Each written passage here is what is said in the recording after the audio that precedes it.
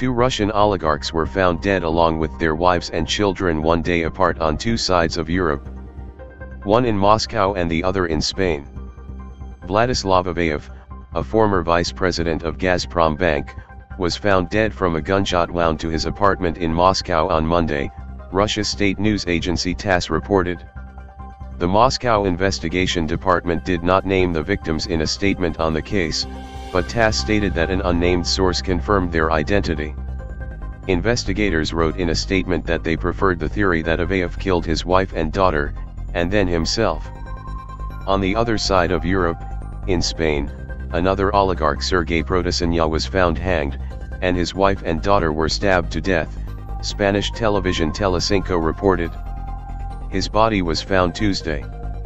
He was found with a bloody knife and an axe next to him. Protosenya is a former vice president and chief accountant of Novatek, a large gas company that has worked closely with Gazprombank. He, his wife and daughter stayed in a rented luxury villa in Lloret de Mar, a coastal Catalan town, during Easter. His fortune is estimated at €400 million, and his family mostly lived in France.